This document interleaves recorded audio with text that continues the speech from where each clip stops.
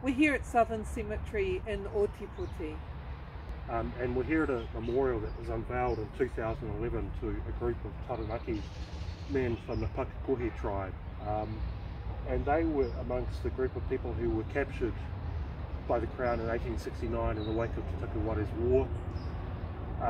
Sent to Wellington, convicted of high treason, and 74 of the men were sent to Wellington as prisoners of the Crown and held here for 2 years before they were eventually released and allowed to return home.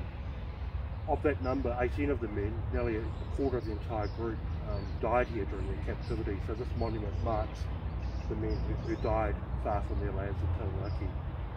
So when we visit these sites, one of the things that we always do is we leave a kōhatu that we've brought with us from Wellington.